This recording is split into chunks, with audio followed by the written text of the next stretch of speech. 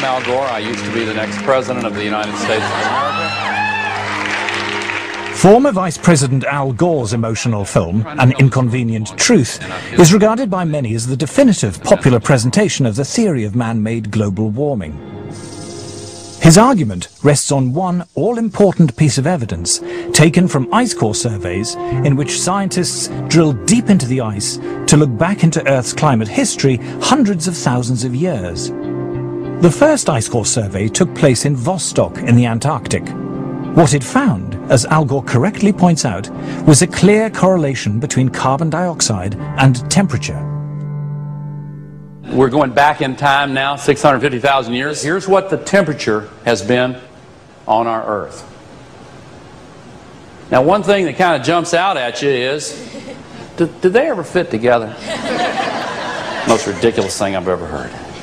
The relationship is actually very complicated, but there is one relationship that is far more powerful than all the others, and it is this. When there is more carbon dioxide, the temperature gets warmer. Al Gore says the relationship between temperature and CO2 is complicated, but he doesn't say what those complications are. In fact, there was something very important in the ice core data that he failed to mention. Professor Ian Clark is a leading Arctic paleoclimatologist who looks back into the Earth's temperature record tens of millions of years. When we look at climate on long scales, we're looking for geological material that actually records climate. If we're to take an ice sample, for example, we use isotopes to reconstruct temperature, but the atmosphere that's imprisoned in that ice we liberate, and then we look at the CO2 content. Professor Clark and others have indeed discovered, as Al Gore says, a link between carbon dioxide and temperature. But what Al Gore doesn't say is that the link is the wrong way round.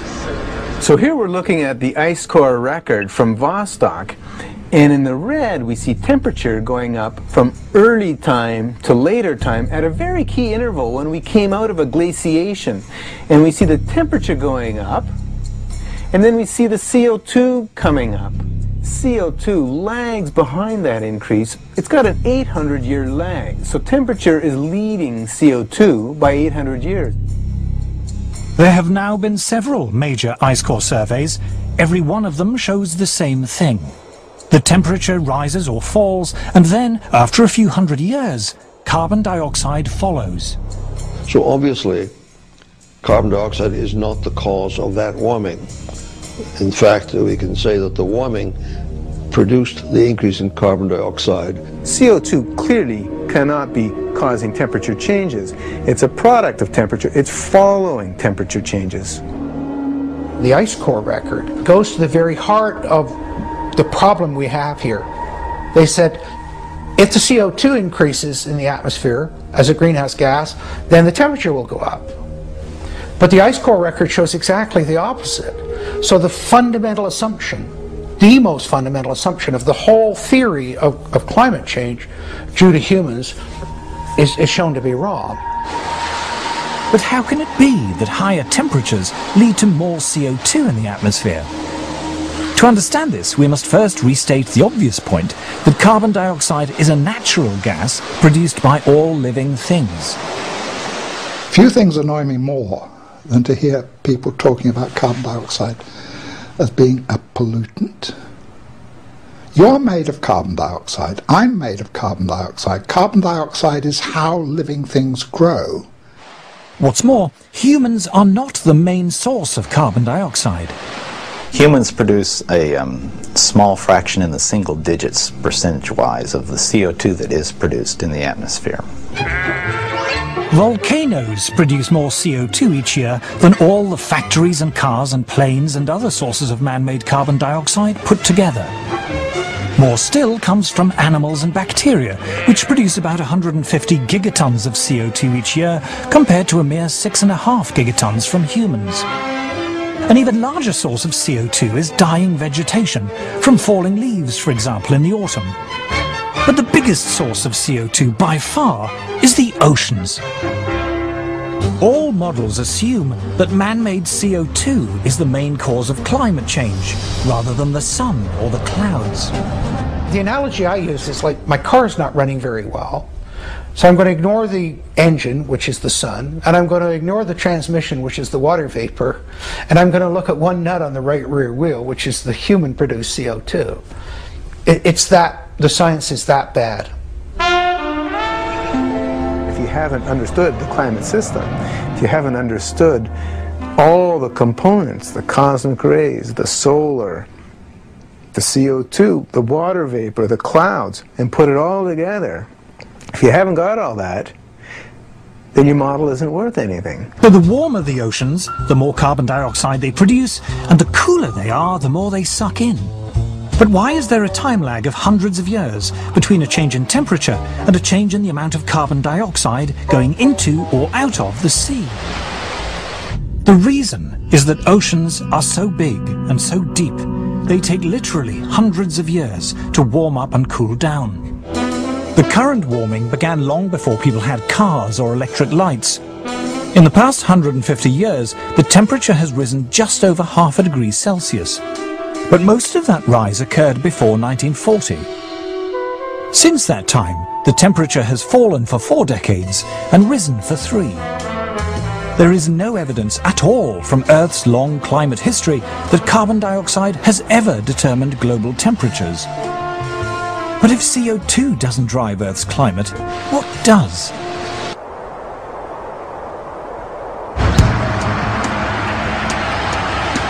The common belief that carbon dioxide is driving climate change is at odds with much of the available scientific data. Data from weather balloons and satellites, from ice core surveys, and from the historical temperature records. But if CO2 isn't driving climate, what is? In 1991, senior scientists at the Danish Meteorological Institute decided to compile a record of sunspots in the 20th century and compare it with the temperature record. What they found was an incredibly close correlation between what the sun was doing and changes in temperature on Earth. Solar activity, they found, rose sharply to 1940, fell back for 4 decades until the 1970s, and then rose again after that. When we saw this correlation between the temperature and solar activity or sunspot cycle lengths, then people said to us, okay, it can be just a coincidence. So how can we prove that it's not just a coincidence? Well, one obvious thing is to have a longer time series or different time series. Then we went back in time. So Professor Friis Christiansen and his colleagues examined 400 years of astronomical records to compare sunspot activity against temperature variation. Once again, they found that variations in solar activity were intimately linked to temperature variation on Earth. It was the sun, it seemed, not carbon dioxide or anything else, that was driving changes in the climate. How powerful this effect was became clear only recently, when an astrophysicist, Professor Nir Shaviv, decided to compare his own record of cloud-forming cosmic rays with the temperature record created by a geologist, Professor Jan Weitzer, going back 600 million years. What they found was that when cosmic rays went up, the temperature went down. When cosmic rays went down, the temperature went up. Clouds and the Earth's climate were very closely linked. To see how close, you just flip the lines. I've never seen such vastly different records coming together so beautifully to show really what was happening over that long period of time. The climate was controlled by the clouds. The clouds were controlled by cosmic rays. And the cosmic rays were controlled by the sun. It all came down to the sun. If you had X-ray eyes, what appears as a nice friendly yellow ball would appear like a raging tiger.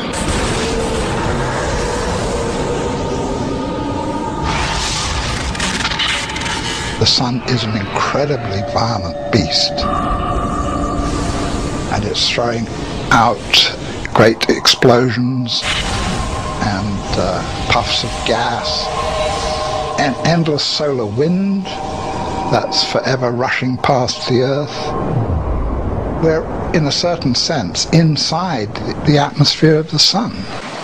The intensity of its magnetic field more than doubled during the 20th century.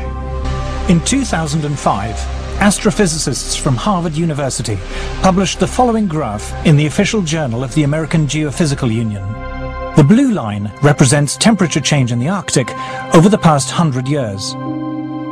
And here is the rise in carbon dioxide over the same period. The two are not obviously connected, but now look again at the temperature record and at this red line, which depicts variations in solar activity over the past century as recorded independently by scientists from NASA and America's National Oceanic and Atmospheric Administration. Solar activity over the last 100 years, over the last several hundred years, correlates very nicely on a decadal basis with sea ice and Arctic temperatures.